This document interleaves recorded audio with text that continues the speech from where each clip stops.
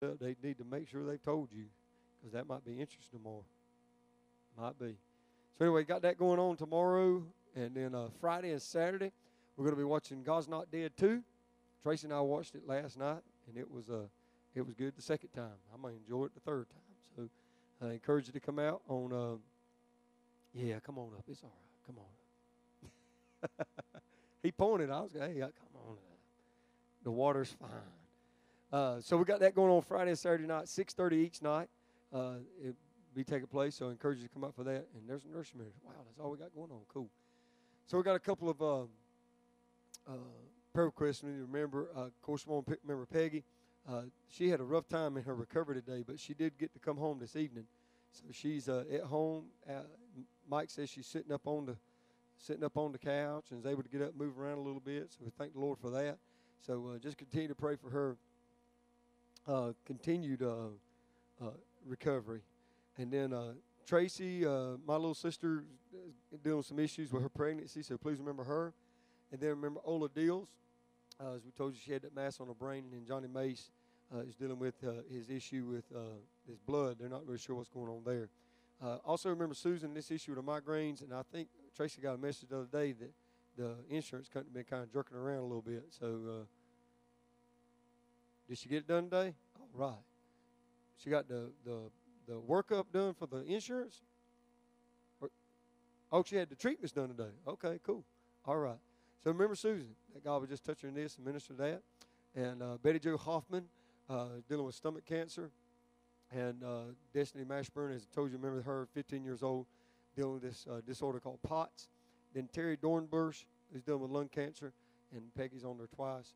And Sister Jeanette's on there. And she's doing good. So we thank the Lord for that. Then Jim, remember him, he'll be having a colonoscopy on Monday. And God will touch him and minister to him. And then remember the Swink family, Alan and Lori, that God will touch them and minister to them as they're dealing with lymphoma and the brain cancer. Pat Carpenter's dealing with heart issues. Please remember her, if you will. Continue to remember Octavius, who's dealing with family issues. Rodney Hayes, who's in need of a financial breakthrough. And then Greg Howington, who is dealing with sugar diabetes. And then Vera Hubbard, who has a tumor on the brain. And Mike has to go in for some testing on Friday. They're going to be doing a stress test on him, trying to figure out what's going on with him. He's been having some I want to say blackouts, but he said it's kind of like he blacks out forward, but he can see peripherally. So they're not real sure what's going on. But they've done some other testing on him, but he's got some more he's got to do Friday. So remember him for that. Continue to remember Brianna Guy, who's also pregnant. And then we have some that are going back to school. Matter of fact, today was Kelsey's first day at school, and so we're missing her at the house. But remember her and all these that are going back to school. And then we got our high schoolers and middle schoolers and elementary age are going back Monday. They start back Monday. So remember them as they go back to school. And then she don't have this one on there, but I want to ask you to pray for Christian. We had a little incident at the house today. She hopped on the tractor and was going across the field to go and take care of the goats. And her dog that she's had for 9 years, she run over it. And y'all have heard me talk about Freckles. And she killed Freckles today. So her heart is ripped today. So remember Christian, if you will, that God would just touch her. She called me, and when she called me, she was way across the field, and she called me, and I was walking out the back door, and she was just sobbing, and I couldn't understand a thing she said. And I was just saying, "Hold on, baby, I'll be right there." Well, Tracy saw me running, and I went running through the field, and all of a sudden I saw Tracy coming up behind me, and we got over there, and she's just sitting there on the ground holding her, and just sobbing. So you know. You get attached to those animals, and Christian, most of y'all know, she is an animal lover, and Freckles was her favorite, and so that was pretty hard on her today. That happened just this afternoon, so please remember her, that God would just touch her and strengthen her. I can only imagine what she's dealing with, but we're just praying the Lord would touch her and minister to her. So any other spoken requests? Yeah.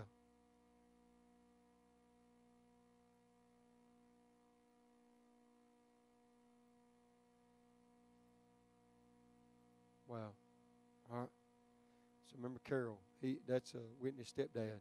So remember him, if you will. Did you have something, Nancy?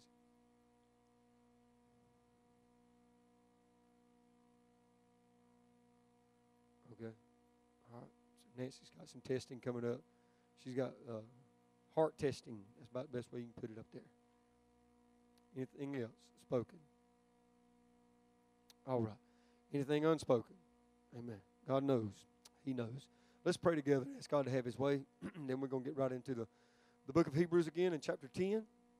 And we're going to dig a little bit further, see what the writer's speaking to us. So let's pray together. Father, thank you so much for this day. Thank you for your grace and your mercy. Lord, I just want to say you have demonstrated your loving and your kindness time and time again. And it's so awesome just to be called your son. And I thank you for that. I thank you, Lord, that I have been bought with a price and I am not my own, but I am yours. I'm glad to know today that the devil is defeated over my life and over my home and over my family, over ministry, over this church. The enemy is defeated because no weapon formed against us shall prosper. Thank you today, Lord, that we stand in victory because of you, because of what you've done. And one day, our ultimate victory is coming, that we'll be raptured out of this world and get to be at home with you, Lord. It's going to be worth it all. For today, God, we understand that this light momentary affliction is working for us a far exceeding great reward. And I just pray tonight, God, that you would touch every heart and every life of each and every person. Help us to understand and realize, God, what we have in you. Help us to understand and realize, God, what great strengths and victory and peace and joy we find in you. And, God, it all comes in you, God. We bless your name tonight. I thank you, Father, that we can call upon your name. We thank you for those that have been touched even today. For Peggy, Lord, that you've gotten her home and she's able to recover and everything's going well for her. And I just pray, God, that you would just do a complete recovery in her life. For these that have testing coming up, for Mike and for Nancy, for Brother Jim, God, I pray that you would touch them and minister to them and move in these testings that are coming up and these procedures that they have. God, that you would just be glorified through every situation. Father, for the other needs on our list and those that are dealing with cancers and sicknesses and illnesses, Lord, we just pray for healing in their bodies in the name of Jesus. God, knowing that we call upon you and that you hear us and that you answer, Lord. I want to thank you one more time, God, that your ear is open to our cry. God, that you hear us and that you answer us. And that while we're even asking, the answer's on the way. And you know what we have need of even before we ask it. I want to be a little selfish right now, God, and ask you to touch my baby. Minister to her. Give her peace and strength as she's in the fellowship of her brothers and sisters in Christ in her class tonight, God. I pray that she would find rest in you to know, God, that you're in control and that you're sovereign, and that you saw all things that happened today and that you're going to grant peace and mercy to her. I pray, God, that your will be done. God, let her be encouraged in you to know that you're her Savior, you're her Lord. I pray that you'll move in her life and strengthen her today. Father, bless us this time as we go into your word. Help us to do all we do to do it for your glory. We give you the praise, the glory, and the honor. Touch me tonight, God. I need a touch in my body. I need strength, God. I need strength in my throat, strength in my body. I just pray, God, that you minister to me in the name of Jesus. Help me to do the work that you've sent me here to do tonight. Help us to understand the finality of this sacrifice that Christ has done. Just the sheer awesomeness of the sacrifice that it has never been done before and it does not need to be done again. Help us to recognize that tonight, I pray in Jesus' name. And everybody said, amen. Amen. Hebrews chapter 10. Hebrews chapter 10, beginning with verse 11. We're going to read down through the 18th verse. God's so good. I've been asked about the insurance. I haven't heard anything yet.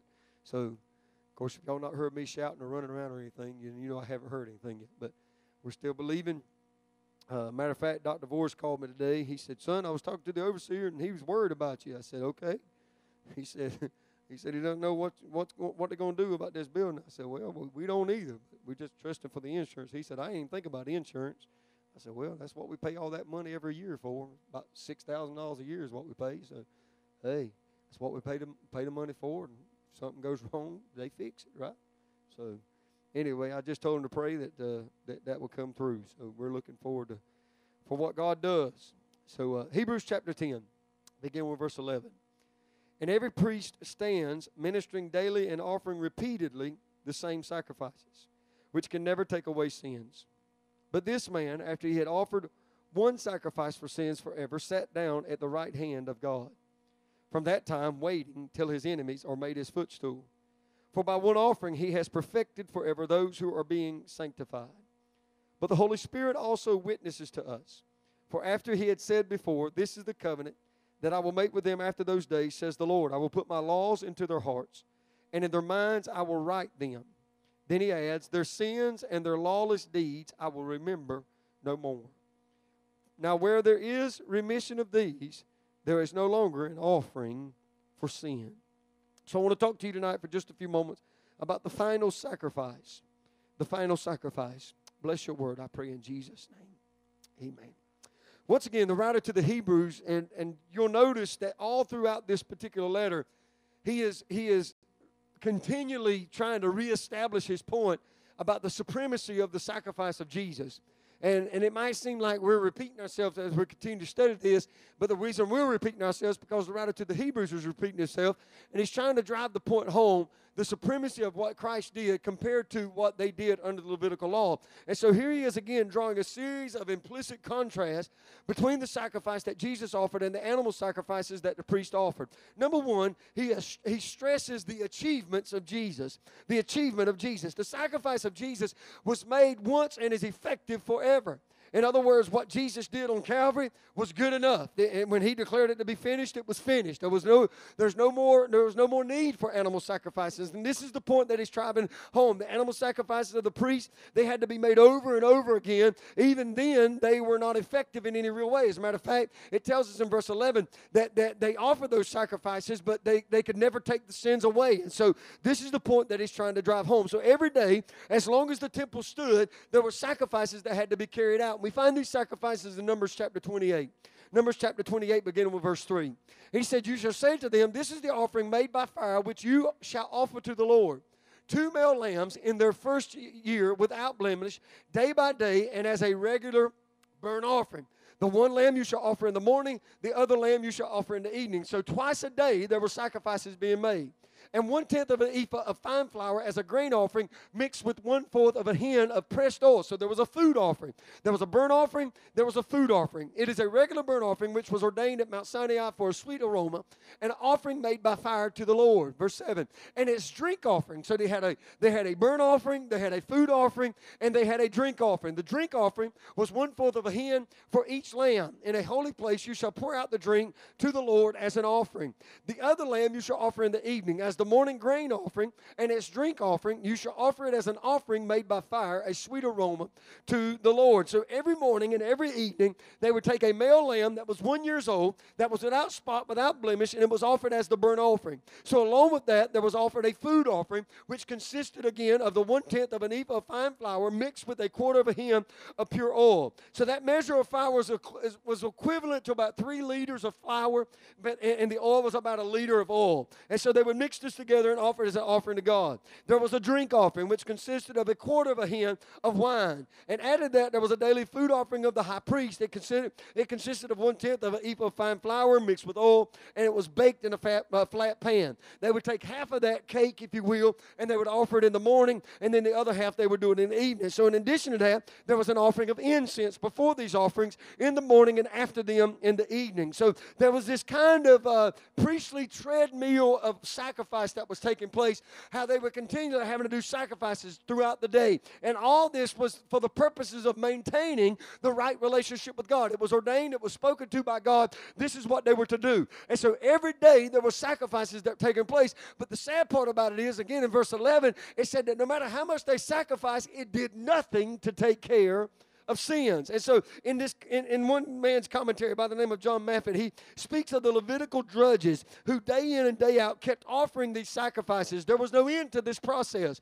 And it left people still conscious of their sin and still alienated from God. So as long as they were doing these blood sacrifices, as long as they were doing these burnt offerings and these food offerings, and they were having to go through all this routine and all this ritual, the only thing that it did, as we studied about in the earlier verses, the only thing that it did, it would bring to their minds their sinful nature, but it did nothing to deal with their sinful nature. They were always conscious of the fact that they were alienated from God. So in contrast, Jesus made a sacrifice that neither could nor be repeated.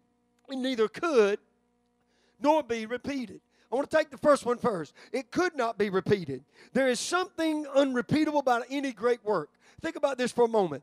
You can take any tune or any song and you can repeat it, or there's remakes today of some of the old stuff that was back in the 60s and the 70s, and they take it and they make it better, or they improve on it, or they use today's technology and enhance it, or they change it around and shift it a little bit, or there's things that's always done. But there's some works that cannot be remade. There's some works that cannot be recreated because they were great in what they did. Think about Beethoven or Mozart or some of these music compositions that they did that just transcend history. They're still what they were at that time. They still are the same in their greatness today. So there's no repeating of that. And so one echoes another in these modern day tunes, but it's not possible to repeat these great works. No one else will ever write anything like them. It's possible to repeat some kinds of poetry or that's written in magazines or on Christmas cards, but to sit down and try to repeat or rewrite verses of Shakespeare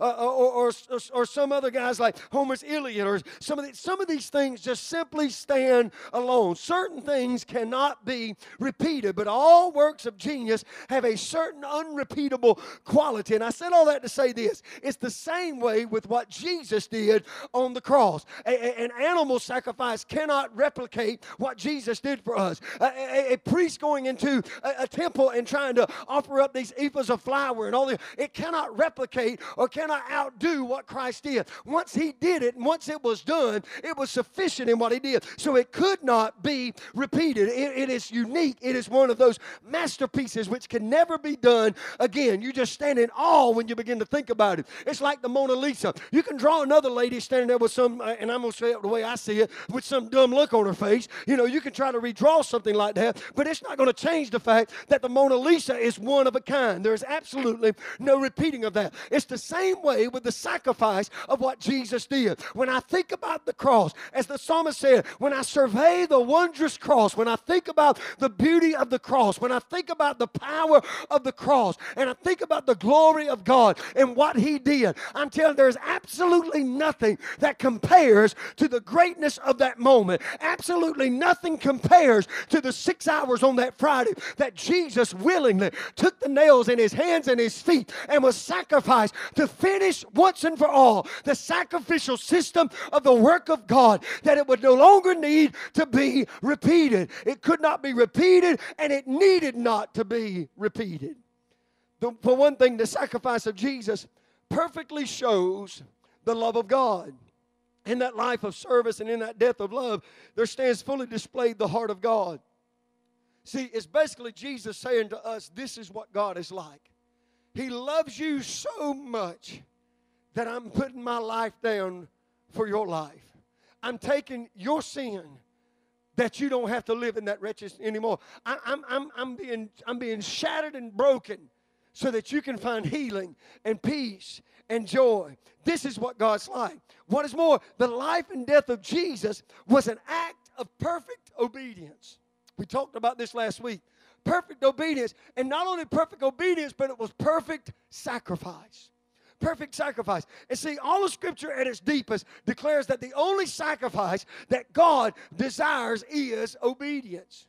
God just wants us to be obedient to him. And this is the beauty of what Jesus did. Jesus broke in that Garden of Gethsemane. Jesus was broken before God. And in that garden, he relented his will to the will of the Father. He declared with blood streaming down his face, God, not my will be done, but thy will be done. Think about that prayer for just a moment. We listen, let's just go ahead and all be honest here. There is a war that we all fight with the flesh. The human side of us, the error side of us, the fallen side of us, we battle with.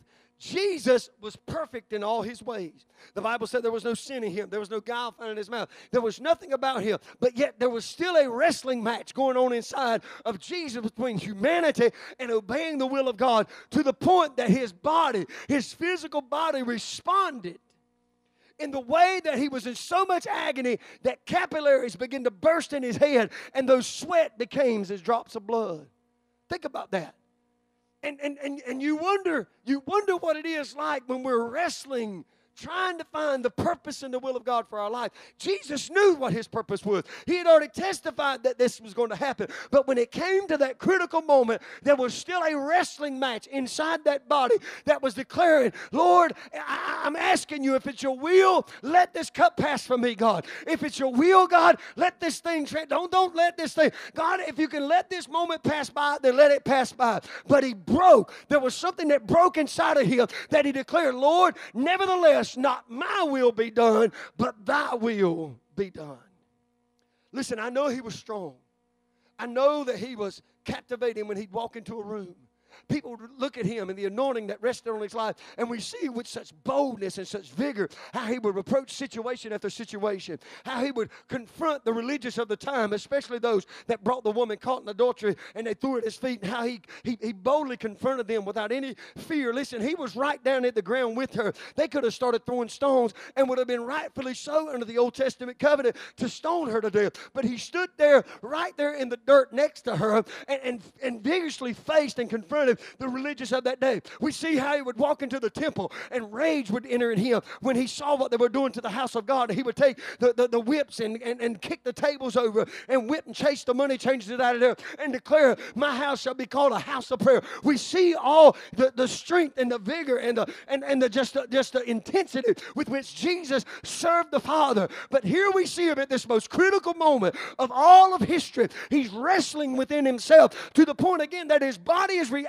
in the way that it's reacting, and he's struggling with this moment, and we can paint the picture of this big strong Jesus just saying some kind of simple prayer in the garden, but I don't believe it was that easy on the human side, because now he's taken upon your sin, my sin, all the sins of eternity, and at this critical moment he's having to make the decision. Jesus is having to anguish over this moment, but declare to the Father, Father, it is your will that I submit to, and this sacrifice of obedience, this perfect sacrifice once and for all to settle the whole matter, it did not need to be repeated.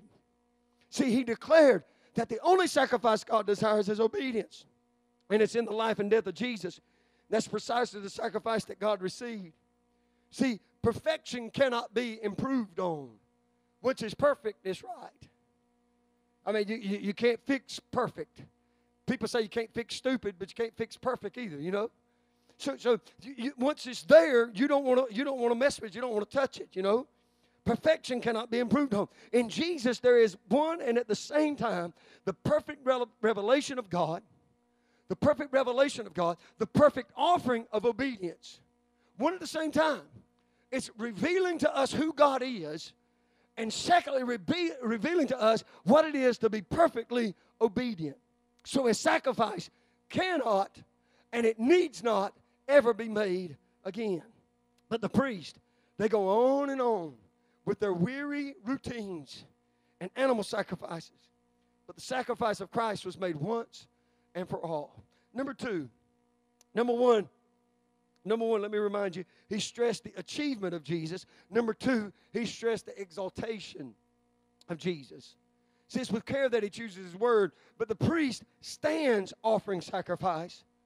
But the Bible said that Christ sat at the right hand of God.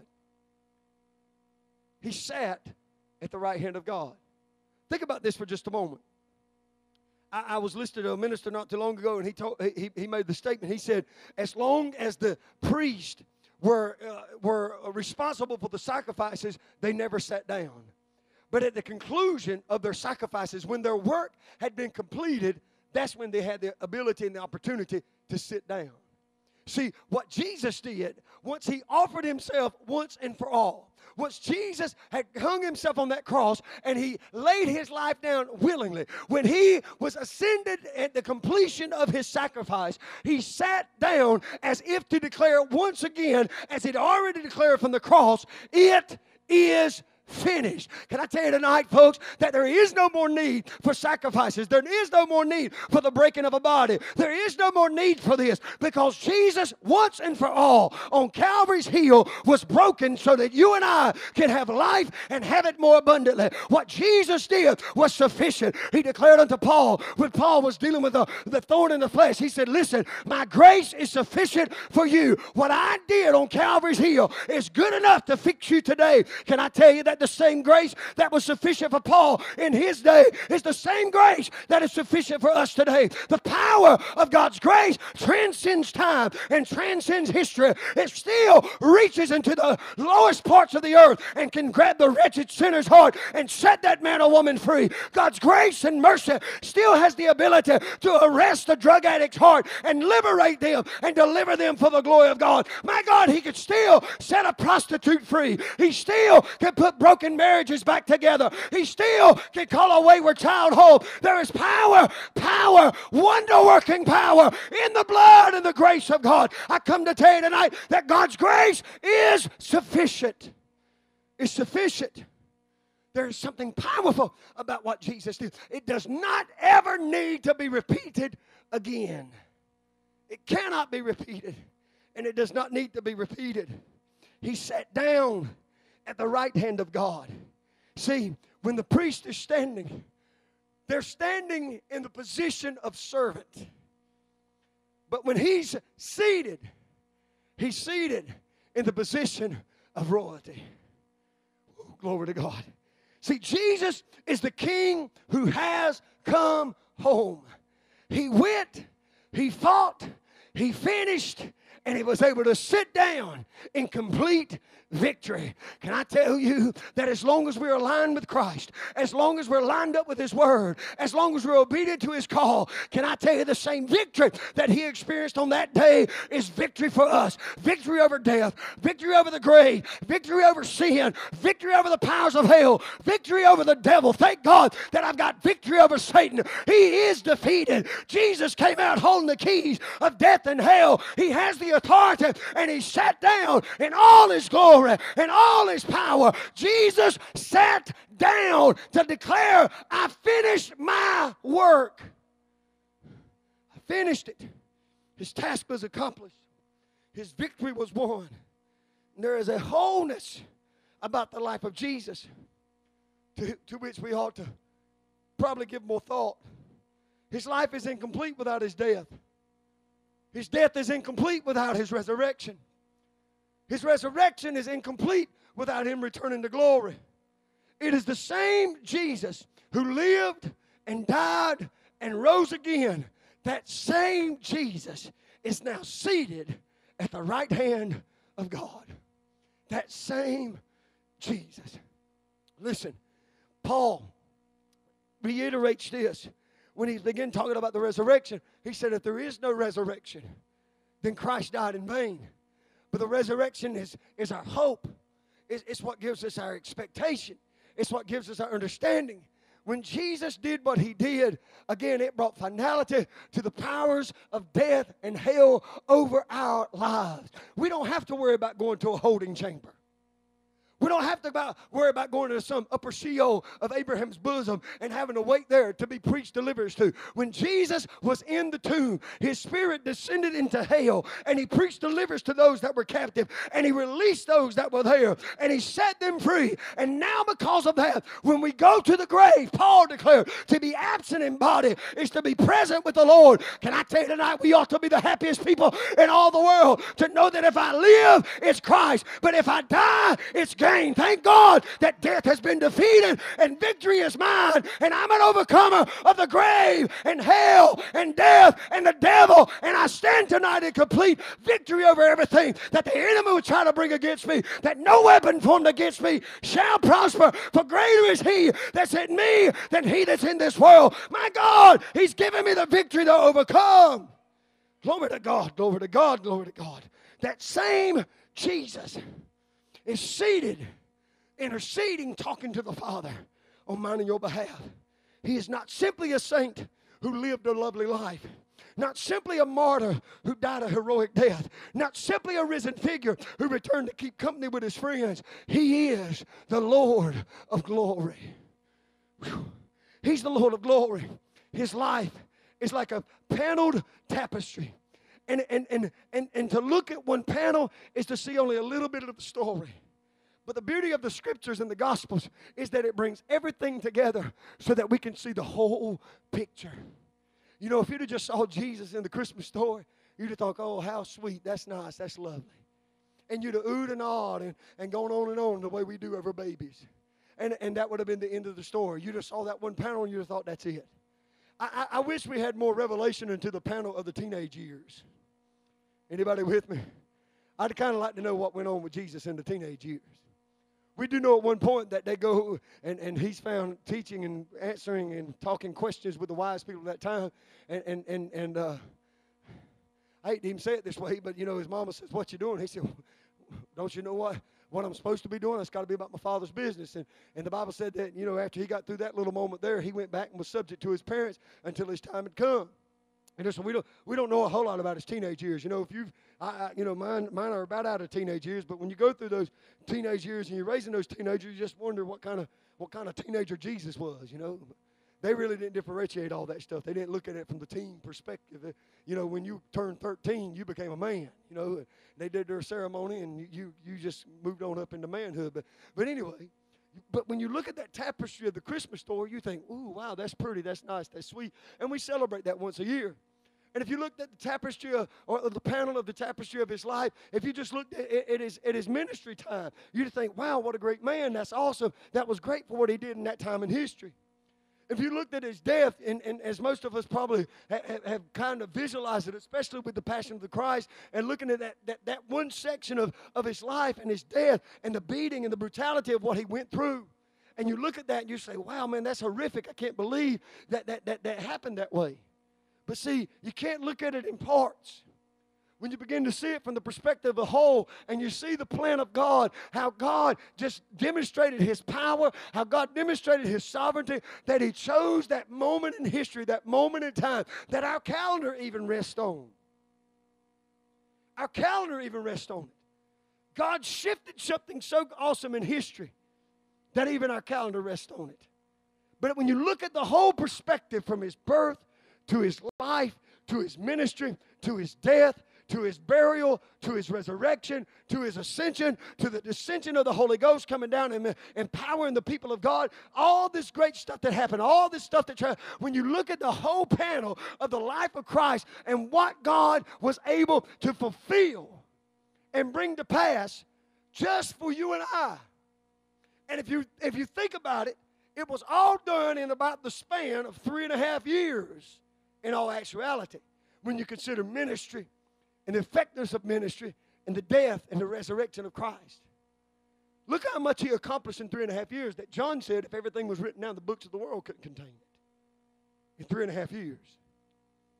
I look back, and I've got about 3.5 of my years of my life I'd like to have back. That was wasted, running, disobedient. Felt like Jonah running around in my great big fish that God was finally saying, okay, there's coming a day he's just going to vomit you up. You're going to quit running. You're going to do what I told you to do. Now, I know none of y'all have lived that. All y'all done y'all thing right from the get-go.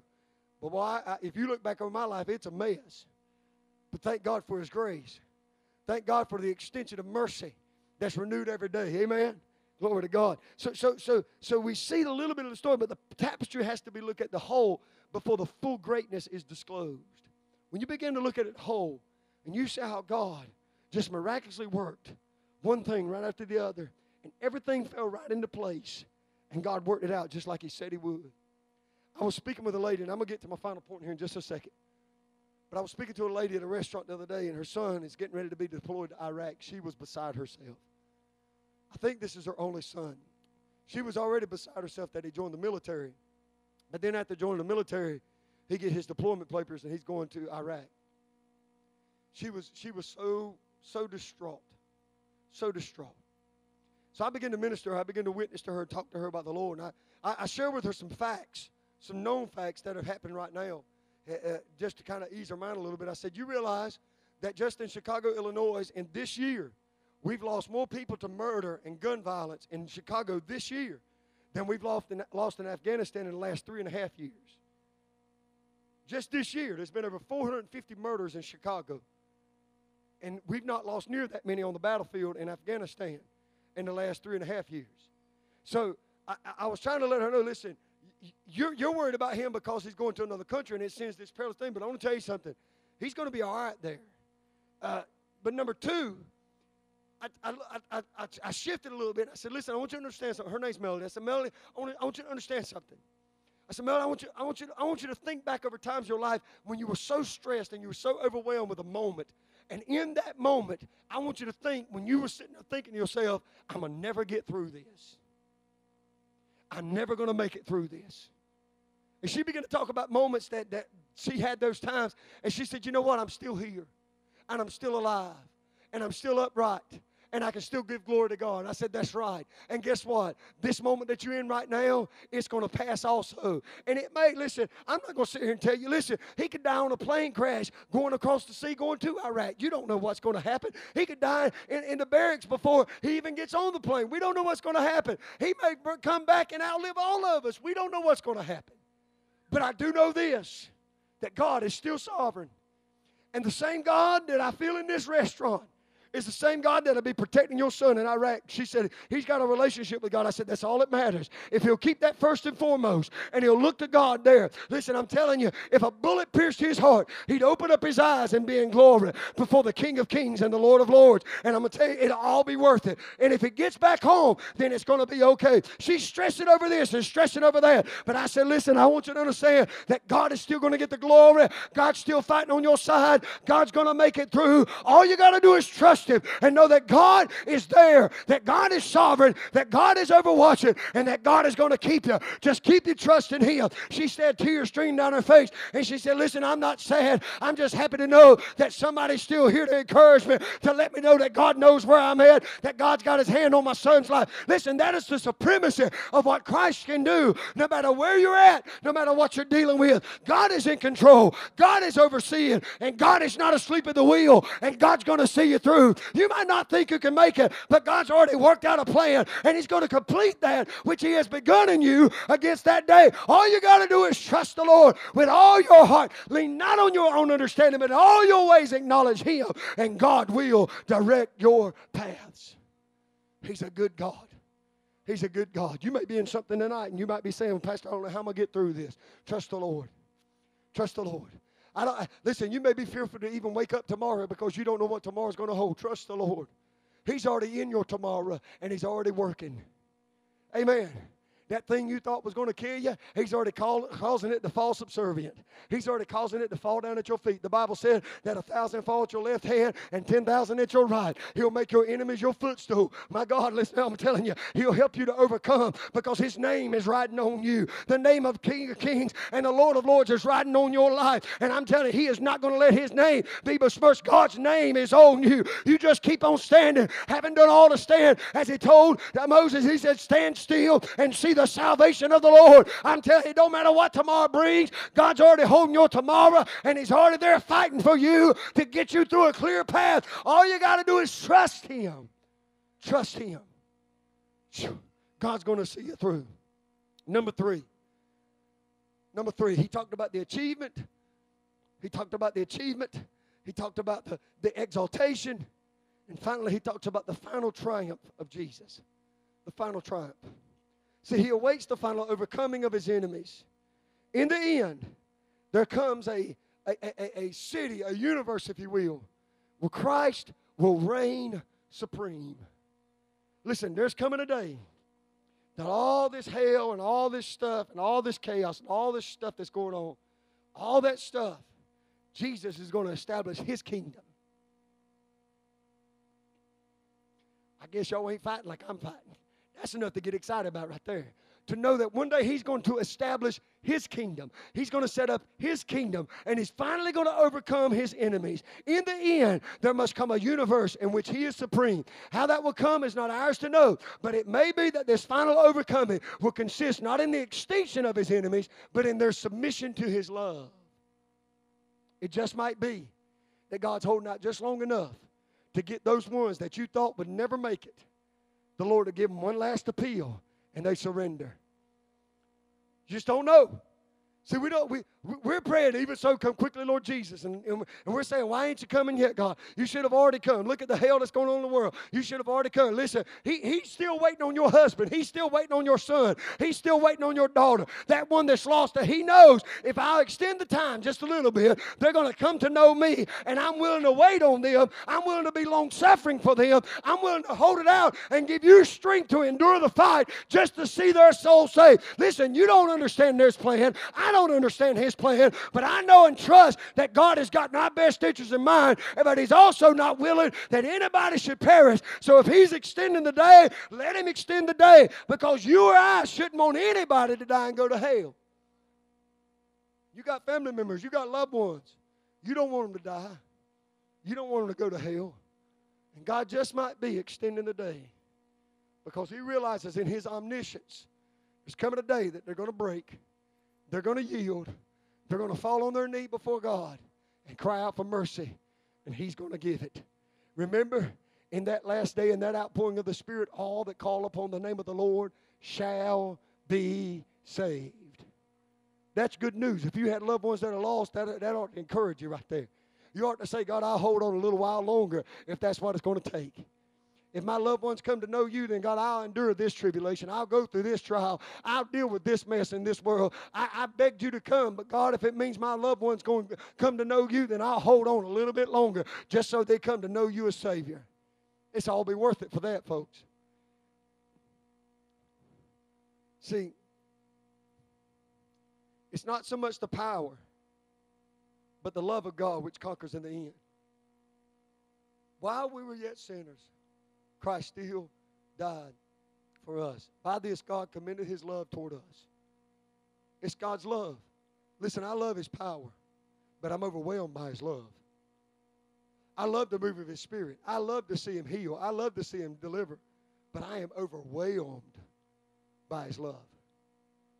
When I think about as wretched of a sinner as I was, listen, I can't talk about anybody else in the room, and I don't talk pridefully about it at all.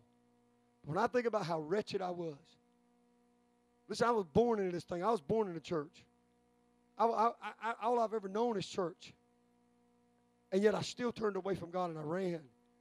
And I did crazy stuff. But yet to think that God's love still chased me down and arrested my soul. I'm sorry, folks, but I'm telling you, I've been in Pentecost all my life, and I thank God for the ability to shout and feel the anointing and my hair stand up and goosebumps and all that stuff. But when I think about God so loved me, God so loved me that he gave his son for me, that if I would believe in him, I should not perish, but have everlasting life. Now listen, that's the way I make John 3:16 personal. That God so loved me. Think about that for a moment. You should be in hell, but God so loved you that he gave his son just for you. That's the final triumph of what he did. His love is going to conquer in the end.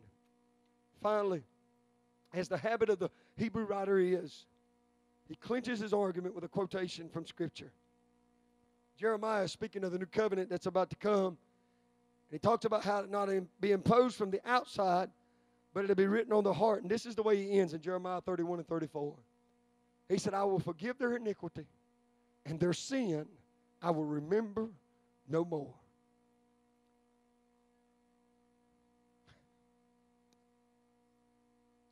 Because of what Jesus did, the barrier of sin is forever taken away. Think about that, folks. He said, their sins and their lawless deeds I will remember no more. That's enough to dwell on for about 3 days right there. Just to think about all the stuff you did. And God says, when you ask me to forgive, I'm not holding it against you. I'm not binding it on your heart any longer. I've loosed you from it. I've let it go. I've forgotten it. And I'm not remembering against you anymore. Fornicator, adulterer, lustful, gambler. I'm talking about me. God says, I hold it to your charge no longer. You might have been a drug addict. God says, it's washed. You might have been a prostitute. God said, it's washed. You might have, listen, I could go on labeling. Whatever your lot in life was, when God found you, God says it's washed and it's forgiven. It's forgiven. I will remember them no more.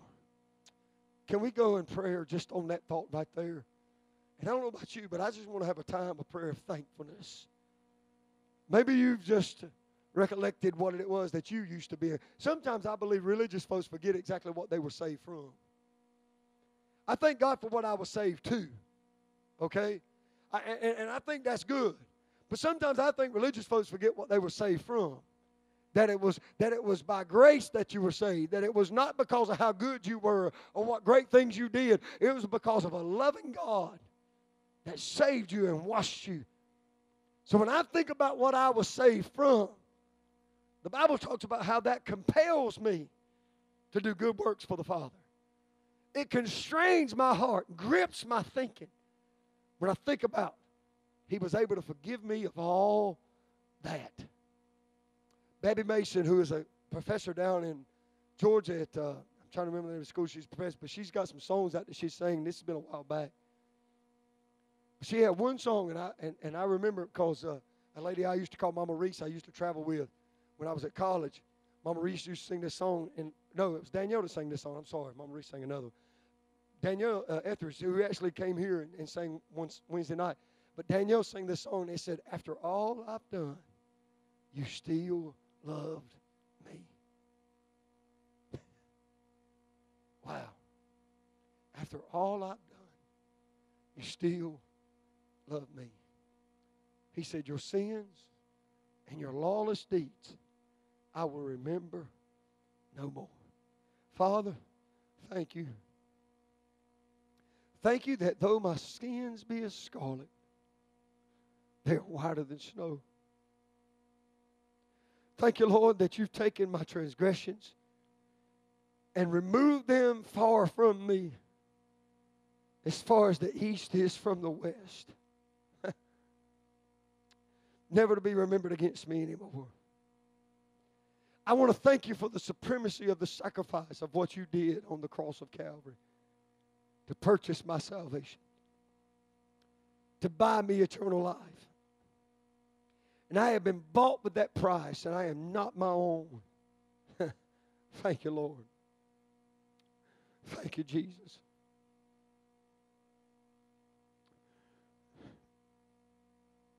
See, nobody in this room, not even my wife, understand the fullness of what you did in my life. And people can call me whatever they want to call me, but God, when I think about the grace and mercy and where you brought me from and what you've done to get me to this point here, and I know you're not done with me yet, but Lord, what you've done so far is mind-boggling. It's mind-boggling. God, I just thank you today. I praise your holy name, Jesus. Help us all to understand the vastness of your love and your grace and your mercy. Help us all, God, to be more appreciative when we wake up in the morning and we lay down at night. The fact that you kept us, sustained us, protected us, delivered us, directed us, God. All these great things that you've done for us, God. Thank you. We give you glory and honor. I thank you for these that are here tonight. I thank you for the demonstration of your love and your grace, God, that you've poured out on them, that they can have a deeper understanding of what you've done. Just the achievement and the exaltation of what you did, and just the triumph of what you accomplished on that cross. That sacrifice once and for all. Father, I give you praise, glory, and honor for that tonight. Thank you for the ultimate picture of triumph that you have sat down at the right hand of God, declaring once again, it is finished. Keep us in your care. Help us to look to you always. Help us to do all we do to do it for your glory. And we'll give all the praise, the glory, and the honor to you. We ask it in Jesus' name. And all of God's people said, amen. Do you love the Lord? Amen. Amen. God bless you. Have a great night. Take a moment, fellowship with one another. I love you so much. Appreciate you.